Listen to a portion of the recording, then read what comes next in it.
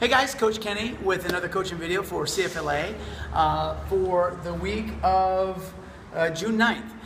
Monday, we've got a practice day. Again, we're following our pistol progressions, which means, like I mentioned last week, a sense of playfulness. One of the things that I want you to be working on when you're doing your pistols, and what I've been noticing in the last couple of weeks, is that people aren't flexing their spine enough and getting their chin over their knee during the pistol. Also, as a lot of you are coming out of your pistols, your chin is getting behind the knee too early. So what that means is you're not able to keep your center of balance positioned well coming out of the hole.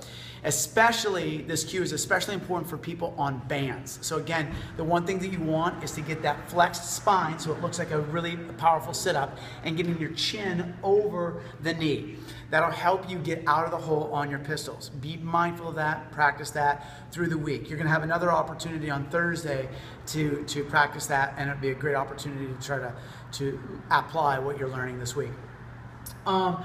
Tuesday, we're continuing with our back squat and our press progressions. Again, as mentioned, we have sheets that can help you keep track of all your numbers. Come to class prepared, know what weight you're gonna open with, and be very prepared to work up to those weights with expeditiousness. Everybody's moving pretty well. The weights are starting to get heavy, and we're moving from 3x5s to 3x3s. So we're increasing the weight and decreasing the volume. On Wednesday, we have one of our favorite workouts here. It is the Jonesy, named after one of our old-time favorites, Jeremy Jones. This workout is a combination of dumbbell snatches and double unders. It's a shoulder burner. If you're gonna do this workout, make sure that you get your calves and shoulders. You get here a few minutes early and get those joints ready for all the crazy jumping and dumbbell snatching that you're gonna do in that workout.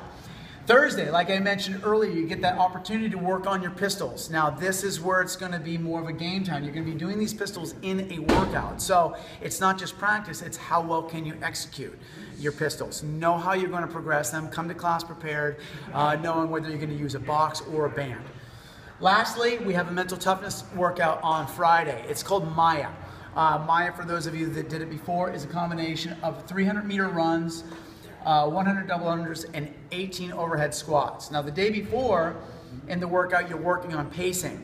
We've been working on pacing now for a couple of weeks. These mental toughness workouts are a fantastic opportunity for you to continue working on the idea of pacing, especially if you've been in a class that's teaching pacing. You don't want to do the first round in 2 minutes and then have the last round be a 7-minute endeavor.